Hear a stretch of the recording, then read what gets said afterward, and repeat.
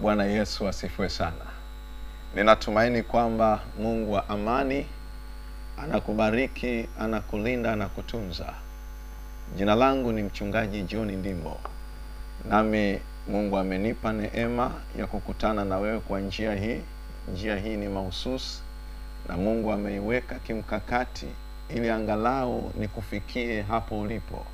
Ukiwa ni nyumbani ama kazini, lakini angalau upate kitu cha kukusaidia kwenye kipindi hiki ambacho dunia imepoteza tumaini. Mpendwa, tutakuwa tukileta masomo haya kila wakati, na kwa sababu hii ninaomba angalau kutoka kwenye channel hii ufanye mambo mawili muhimu. Jambo la kwanza, usubscribe. Angalau chochote tunachokirusha nawe uwe sehemu ya ujumbe huo muhimu. Lakini jambo jingine la pili, ulike. Kwa njia hii utakuwa umefanya jambo muhimu sana na hautapitwa na habari yoyote. Lakini jambo la tatu ambalo ningependa kukusihi, wajulishe ndugu na marafiki kwamba tutakuwa tukikutana kwa njia hii ili tupate kujengana kiimani. Na Mungu wa mbinguni akubariki. Kabla sijalileta neno la Mungu kwako, tafadhali nikuombee. Baba, katika jina la Yesu Kristo wa Nazareti, mwana wa Mungu aliye hai, ninakushukuru kwa jinsi ambavyo wewe ni mwema. Umekuwa nguvu yetu toka kale, na jina lako limekuwa msaada wetu. Nami ninamleta msikilizaji wangu na mtazamaji wangu mikononi mwako. Wewe Mungu ukaweke mkono juu yake. Inawezekana kuna mahali anapita, na inawezekana wakati huu ambao dunia imetawaliwa na hofu kuu, giza limetawala kila mahali, hakuna matumaini, naye ni miongoni mwa hao. Lakini nakusihi kupitia damu ya Yesu, damu ya thamani, ukapenyeze uweza, maarifa ya pekee, aone nguvu ya kumvusha kutoka hapa. Asante kwa sababu ni Mungu, unaenda kwa nguvu yake sasa na hata milele. Amen. Mpendwa wangu, nina kichwa kidogo kinachosema hatua muhimu za kuchukua saa hofu ikiwa imetawala katika maisha. Hatua muhimu za kuchukua wakati wa hofu. Na nimevutwa kusoma neno la Mungu kwenye kitabu cha Ayubu, ile sura ya 2, maandiko matakatifu kwenye ule mstari wa 4. Maandiko yanasema, Shetani akamjibu Bwana na kusema, ngozi kwa ngozi, naam, yote alionayo mtu atayatoa kwa ajili ya uhai wake. Mpendwa wangu, nimevutwa na maandiko haya, na unaponifuatilia kuna vitu vingi utajifunza ndani yake. Lakini labda nikwambie hivi, maisha ya mwanadamu yana mkusanyiko wa mambo mengi. Kuna nyakati za furaha, kuna nyakati za huzuni. Hizi zipo juu ya uso wa nchi, na unapotembea juu ya uso wa nchi, vitu vingine vinajiri kwa namna ambayo hukutarajia kabisa.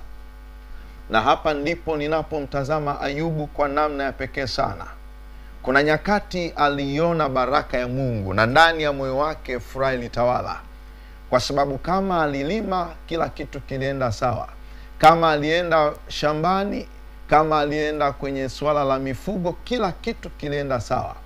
Lakini angalia, hofu ama uvamizi ulipoingia kwenye maisha, vitu vilianza kuharibika. Ayubu tunayemtazama kwa jicho la imani, na wengi wanaomwelezea Ayubu kama mtu muhimu kwenye maisha ya imani, angalia kinachozaliwa. Linazaliwa jambo gumu kwenye maisha. Anafika mahali anakata tamaa ya kuishi, haoni furaha ya kuishi. Na haya yanatokana na watu alioambatana nao, ama wale kina Elifazi Mtemani waliokuja kumsalimu wakati anapita kwenye jambo gumu kwenye maisha. Unajua, sikiliza nikwambie, saa unapita kwenye matatizo, ni vizuri kufikiri sana juu ya yale yanayosemwa na wale unaoshikamana nao, kwa sababu wanaweza wakawa chanzo cha kuivuruga imani yako kabisa. Kwa mfano, Ayubu alimpenda Mungu, alikaa na Mungu katikati ya majaribu mazito, katikati ya maumivu makali. Amefiwa na watoto, Waseba wameshambulia alivyo navyo, uchumi umeharibika. Kama sasa tunavyozungumza juu ya ulimwengu, hali ya uchumi imebadilika. Kila mtu ana kilo chake, na inawezekana kwako ikawa sio rasmi sana, lakini kuna mahali unapita huwezi kumwambia mtu. Wengi hawana kazi maalum za kufanya, na ni kilio kinachokuliza. Sikiliza, wanaokuja na kusema na wewe wakati huu, ni vizuri sana ukapima wanasema nini, kwa sababu wanaweza wakaondoka wakawa wamekuachia maumivu badala ya kukufariji. Sikiliza mpendwa, waliomtembelea Ayubu saa ya mahangaiko, kina Elifazi Mtemani, hawa badala ya kuwa faraja walimfanya akaanza kufikiri mara mbili juu ya imani yake, na anafika mahali anaona kwa nini kuendelea kuishi, maisha ni nini.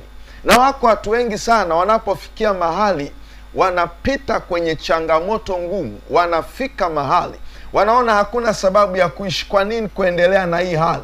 Kwa nini nibaki nilivyo? Sikiliza mpendwa, ni vizuri unapopita kwenye changamoto yoyote ngumu, unapopita kwenye mambo magumu na yamekaa ni jaribu lililokaa, huoni tumaini, tafuta utulivu wa ndani, maana huo ndio mtaji wako unaoweza kukusaidia kukutoa, kukufikisha mahali.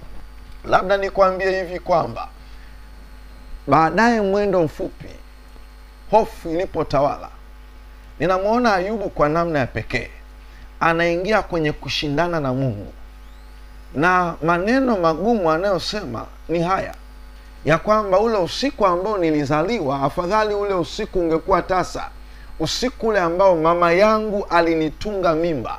Anasema la, ungekuwa tasa.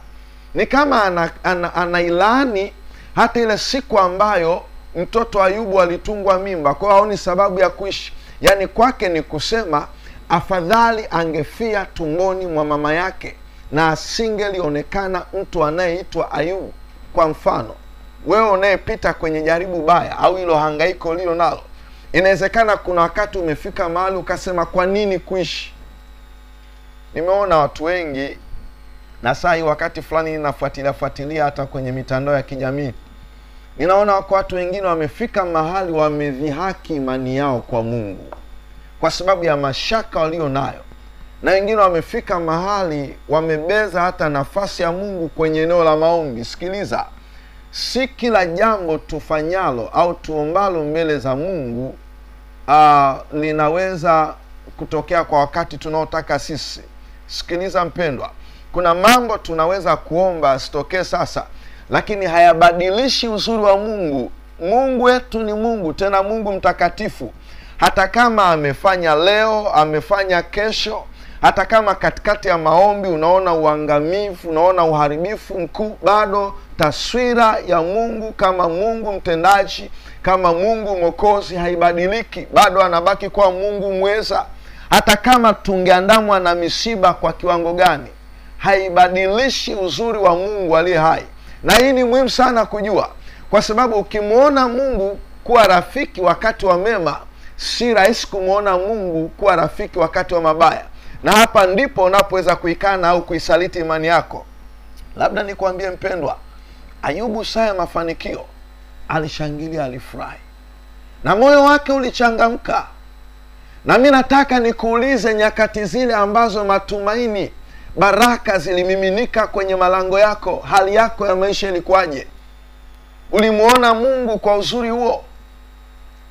Hali ya maisha ilikuwaje? Na saa hii haya yanayojiri, hali ya maisha ikoje? Kwa tafiti tu ndogo, najua mwanadamu ana tabia ya kumtafuta Mungu kwa karibu saa anapita kwenye maangamizi. Lakini walio wengi saa wakiwa kwenye furaha hawamtafuti Mungu aliye hai. Labda nikwambie hivi, hofu ikitawala, unaweza kupoteza mwelekeo kabisa.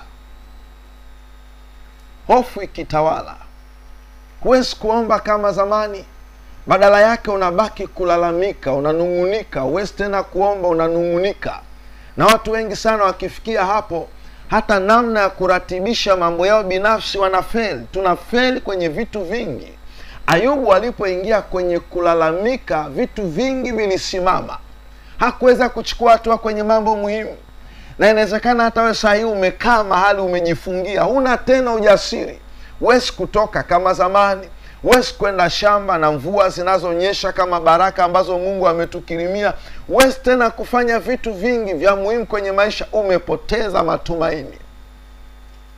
Askari mwaminifu, askari makini, saa ya mahangaiko ndipo hujivisha ujasiri.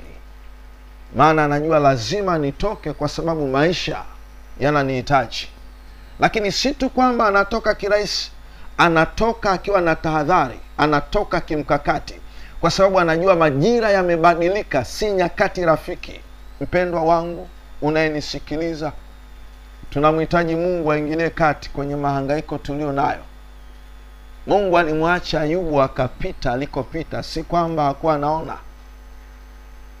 Na labda mimi nikwambie hivi, hofu inapotawala, mahangaiko yanapoonekana kwenye maisha, nimezungumza tena mwanzo, wale wanaokuletea taarifa, na najaribu kuangalia waliokuwa wanamletea taarifa Ayubu na kumwambia Waseba wameingia wamefanya hivi, lakini angalia lile analotamka. Huyu ni mtu aliyeshiba, yaani imani yake imemshiba Mungu aliye hai. Kristo amemshiba moyoni mwake. Mahala fulani hata anapopewa habari nzito za msiba, anasema Bwana ametoa, Bwana ametoa, jina la Bwana na libarikiwe. Usione tu wachungaji wanazungumza maneno hayo.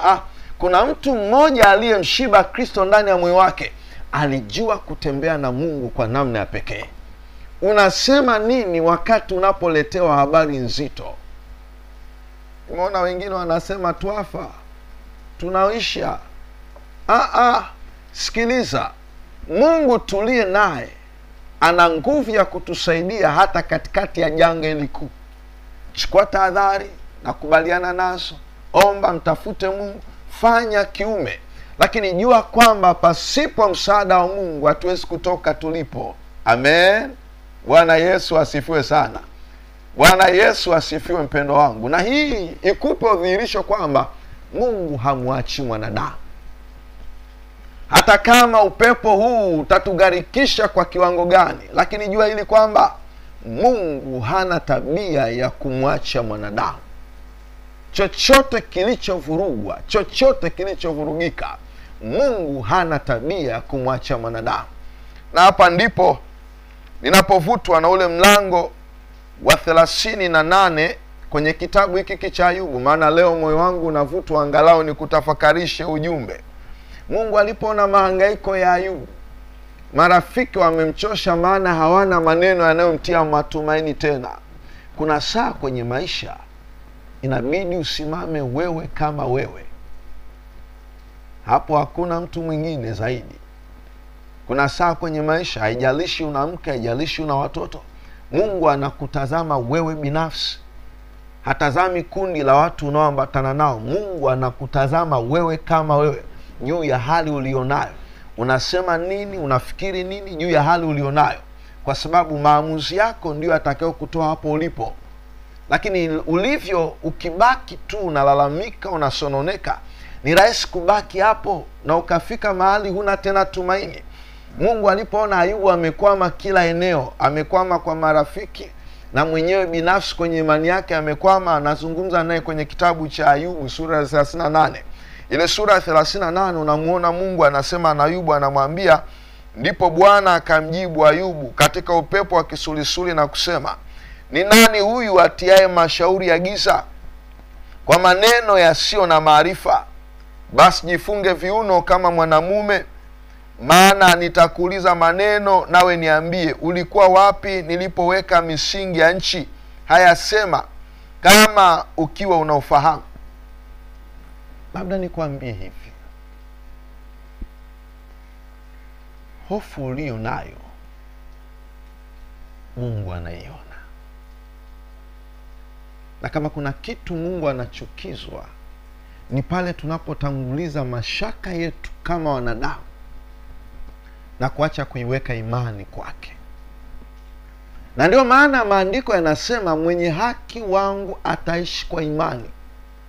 Kati ya vitu muhimu Mungu anavyotazama ni kiwango cha imani kilichoko ndani ya mtu saa anapita kwenye jaribu au changamoto yoyote ile kwenye maisha. Kukosa imani ni kumruhusu adui shetani kuzalisha maisha mbadala. Sikiliza mtoto wa Mungu. Ayubu baada ya mambo yote, mashauri yote mazito, na Mungu anapojaribu kumchukua kila hatua na kumwonyesha uzuri aliyomkirimia, baraka alizoziachilia juu yake, na namna ambavyo ametembea naye hata kabla ya kuwepo kwa misingi ya dunia, namna alivyoyaratibisha maisha yake. Mungu hapa anajaribu kuweka mijadala mizito. Anamuuliza kwa nini anafanya hivi. Ni kama anataka kumwambia haijalishi umepatwa na nini, mambo gani magumu yamekaa, haya sikunyang'anye furaha yako ya ndani. Bado ubaki kuwa wa thamani kwangu na mimi nibaki kuwa wa thamani kwako. Na ndicho Mungu anachotamani kukiona. Hata kama dhoruba inaingia na wengine wanakata tamaa, kila mmoja anafanya la kwake, lakini Mungu anachotamani kuona uthamani wake kwako. Hatamani kuona unaondoka. Na ili Mungu akusaidie, bado unalazimika kumuona ni wa thamani hata kwenye mazingira hayo magumu ulionayo. Amen. Bwana Yesu asifiwe sana. Na labda nikwambie hivi, Ayubu baada ya Mungu kusema naye, alifungua jicho la ndani, jicho la rohoni, akamuona Mungu kwa sura nyingine. Si tu jicho la ndani, lakini akafungua na ule moyo, akamuona Mungu kwa sura nyingine. Akaanza kupiga picha yale yaliyojiri kwenye maisha. Ni kweli kila kitu kimeharibika, kimeangamizwa. Haoni tena vile vyote vilivyowahi kutawala kwenye maisha yake, haoni. Lakini huyu Ayubu anafika mahali anamuona Mungu kwa jicho la pekee. Na hapa ndipo ninapofurahi sana mara zote ninapokisoma hiki kitabu. Unamuona Ayubu anasema, ndipo Ayubu akamjibu Bwana na kusema, najua ya kuwa waweza kufanya mambo yote, na ya kuwa makusudi yako hayawezi kuzuilika. Huyu ni Mungu mpendwa. Kuwa na imani haimaanishi kwamba tutaacha kupita kwenye kipindi kigumu chenye changamoto. Na hii lazima ufahamu mpendwa, kwamba kigezo cha wewe kuwa mtu wa imani si kwamba ndio unaanza kutembea kwenye tambarare huku duniani. Hata kidogo unaweza ukawa kwenye imani bado ukapita kwenye vipindi vya moto. Na vipindi vya moto haimaanishi kwamba Mungu amekuacha hata kidogo. Na ndio maana Ayubu alipofungua jicho la ndani, akamtazama Mungu kwa jicho lingine la ziada, anafika mahali anaushibisha moyo wake kwa maneno ya kinywa chake. Anamwambia Mungu, najua unaweza mambo yote, na ya kwamba makusudi yako hayawezi kuzuilika. Amen. Aliloliamua Mungu litokee, hata kama ingekuwa ni gharika nzito kiasi gani, lazima ujue kwamba ni kipindi cha mpito. Mungu atakuvusha. Tanzania mwenzangu unayenisikiliza, na ndugu yoyote unayenifuatilia kona yoyote katika ulimwengu tulio nao, sikiliza, Mungu hajawahi kuwa dhalimu. Na nataka nikutie moyo ya kwamba Mungu tulie naye anayo nguvu ya kukufuatilia popote. Hilo tatizo ulilo nalo, hiyo hali ya kukata tamaa inayotawala moyoni sahihi, na inawezekana kila kitu kwako tayari. Labda kwa mfano, hata sasa tunapozungumza juu ya corona, tayari hata kwa sababu ya ugonjwa huu umeshaanza kuambia watu, mimi kwetu niende nikazikwe mahali fulani, pale alipolazwa babu, pale alipolazwa bibi. Yani tayari kuna vitu vioni tena kwamba vinawezekana kufanyika kwa sababu ya hali hii inayoendelea. Kuna vitu hutaki tena kufanya, hutaki tena kuwaza. Nataka nikwambie, katikati ya janga hili baya, mipango yako ulio nayo yadijust kwa namna nyingine mpya, ambayo lazima maisha yaendelee. Haijalishi tumepatwa na jambo gani, lakini lazima maisha yaendelee. Ili maisha yaendelee, ruhusu Mungu achukue nafasi yake ndani yako. Mungu asifiwe sana. Usiogope. Bado Mungu anaweza. Bado Mungu ana nguvu. Nikutie moyo kwamba songa mbele. Usikane imani. Utakutana na watu wengi wataikejeli imani yako kwa Mungu, lakini usikane imani. Kuna maisha baada ya haya. Fikiri basi kwamba hata kama tutaishi, hata kama huu ugonjwa sawa utaisha, utaondoka, lakini lazima ujue ya kwamba kuna maisha baada ya haya. Kuna kuishi na Kristo na kuna kutoa hesabu juu ya nini tumefanya kwa siku ambazo tumekaa ulimwenguni. Na mimi nadhani hili ndio jambo muhimu la kuangalia. Kwa sasa hata kama korona inatuondoa kwenye haya maisha, lakini pale mbele ya kiti cha enzi cha Mungu aliye hai utasimama ukitoa mahesabu nini utakachoeleza. Na mimi nisingependa ufe katika dhambi.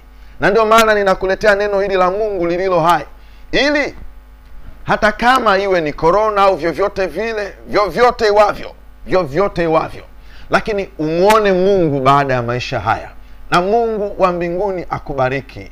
Ikiwa hapo ulipo kuna jambo lolote linatawala na pengine huna ufumbuzi nalo, nataka nikwambie ufumbuzi uko kwa Mungu aliye hai. Uko ndani kwako, uko ofisini kwako. Hakuna maombi yenye umbali. Weka tu imani hii, na labda pengine hata maisha yako unayajua hayako sawa na unasema, mchungaji, ndimbo ningependa nikutane na Yesu. Mimi napenda nikuongoze sala hii ya toba. Hapo hapo fuatilia maneno haya. Sala hii ni muhimu kwako, na baada ya maombi haya amini ya kwamba tayari umekwisha kumpokea Yesu maishani mwako. Na namba za simu zinapita kwenye screen hiyo. Tafadhali, una jambo unahitaji ushauri, wasiliana na mimi. Tutaendelea kushauriana ili Mungu abaki kuwa mwokozi wetu. Nami nakusihi sasa, fuatilia maneno haya. Sema tu, Mungu Baba, wewe ni baba yangu. Nimesikia neno lako lililo hai, nami ninakuja mbele zako jinsi nilivyo. Ninaomba unisamehe. Ninaomba unitakase kwa nguvu ya damu yako ya thamani. Mungu uliye hai, baba yangu na mama yangu walinichukua mimba hatiani, lakini kwako kuna msamaha na rehema, ili wewe Mungu uogopwe. Basi sasa ninakuja mbele zako jinsi nilivyo. Ninaomba unitakase. Ninaomba unisamehe. Mungu uliye hai, futa jina langu kwenye kitabu cha hukumu. Andika jina langu kwenye kitabu cha uzima. Na tangu sasa nimeamua kukufuata, kukuamini wewe Mungu uliye hai. Katika jina lako Yesu ninaomba na kushukuru. Amen. Baba yetu na Mungu wetu, ninaomba umshike mtoto wako huyu. Fuatilie, tembea naye. Na ikiwa kuna ugonjwa unatawala ndani yake, nami ninasema na huo ugonjwa, hiyo roho inayokutesa, isikie katika jina la Yesu. Katika jina la Yesu Kristo wa Nazareti aliye hai. Magonjwa, nguvu za giza, mapepo majini, maroho ya kuzimu yanayokuandama na kukutesa, kukuumiza kwenye jambo lolote, sikia, Mungu akukemee katika jina la Yesu Kristo wa Nazareti aliye hai. Hilo tatizo lililodumu, na ikiwa mlango wake ni vifungo vya kuzimu, roho za giza, sikia, achia maisha ya huyu mama, achia maisha ya huyu baba, achia maisha ya huyu binti. Kifungo chochote mlichokiweka kwenye maisha, ninaamuru sasa, achia katika damu ya mwana kondoo. Katika damu ya mwana kondoo, achia maisha yake. Mungu aliye hai akufuatilie sasa. Nami natamka uzima na baraka juu yako. Mungu akubariki. Uwe jasiri katika imani. Amen. Mpendwa wangu, ninakushukuru sana kwa kufuatilia ujumbe huu muhimu, na kukaribisha tena kwa kipindi kinachofuata. Kumbuka kwamba tutakuwa live wakati fulani, na si tu hivyo, lakini kumbuka lile nililokuomba subscribe, like, na Mungu akikupa weka comment zako pale. Angalau kwa njia hii tufikie ulimwengu, tuhubiri neno la Kristo. Tunaishi nyakati ambazo ni za hatari. Na kukaribisha sana mpendwa, usiache kufuatilia vipindi hivi muhimu. Tutakuwa hapa kwa makala mbalimbali, na yuko kijana mtoto wangu mpendwa aitwaye Jeremia. Tutakuwa na darasa zuri la watoto. Kila mara tutakuwa tukikutana hapa, atakuwa akisema na watoto wenzake. Kwa hiyo fuatilia kwa channel hii muhimu, ili angalau mtoto wako aliyoko hapo nyumbani naye akutane na Mungu. Mungu akubariki mpendwa. Nami nakutakia baraka za Mungu. Karibu tena wakati mwingine, Mungu atatupa neema. Amen. Kwaheri mpendwa. Asante.